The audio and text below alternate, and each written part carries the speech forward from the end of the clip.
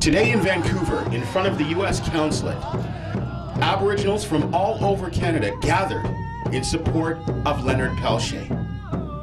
They wanted to let the government know that they are not happy. February 6th will mark 35 years of incarceration.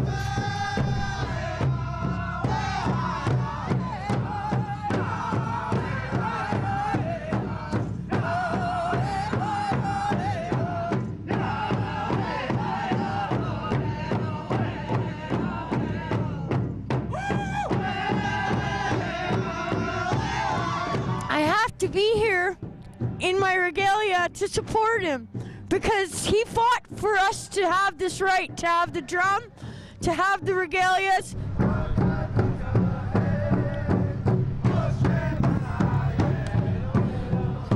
During all this time, my family and allies have discovered how far the government will go to wrongly convict and imprison someone they know is innocent. There's no evidence to link him directly to the killings of 2 FBI agents in South Dakota in 1976.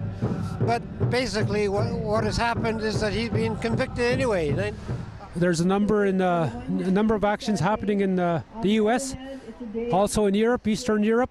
Indigenous people in North America that are being improperly prosecuted by this system. So I'm just here to show support and ask the Americans to, take a good look at their own justice system and look at the facts, and what is real and what isn't, it isn't. 20 years old, and I had a son at that time. He's now 35 years old. And Leonard Peltier is still incarcerated. It's been 36 years now. And now I'm a grandmother, and he's still incarcerated. What's your name and what brings you here today? My name is Modaquis. I'm from the Tsimshian Nation, and I'm here to support Leonard Peltier and John Gray. They're making fireproof these days.